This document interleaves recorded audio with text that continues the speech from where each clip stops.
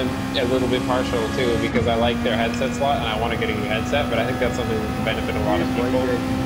Yeah, but the problem, the thing is, well, I'm saying we're more than we're ready to go for it, but I'm just warning you that this isn't something we're going to get a massive benefit out of, a tangible benefit, because we're not going to be able to sell a lot.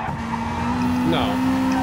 We'd have to get the people on our team who are primarily content creators, like perhaps Wind and Mista, to like put the things in their descriptions. Yeah. That would be benefit. That would be the only way we could actually directly benefit from it in a monetary sense. Yeah, don't use them.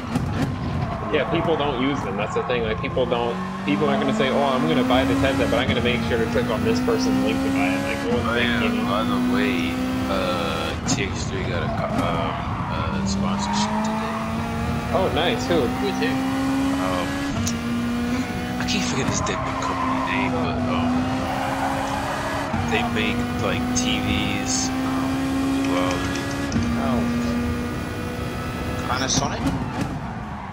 No, it's called Oddly. Hold on, wait for me. Anyway, go like art. Something like art. They make like broadcasting like equipment. They make like TVs, tables, etc. They make tables.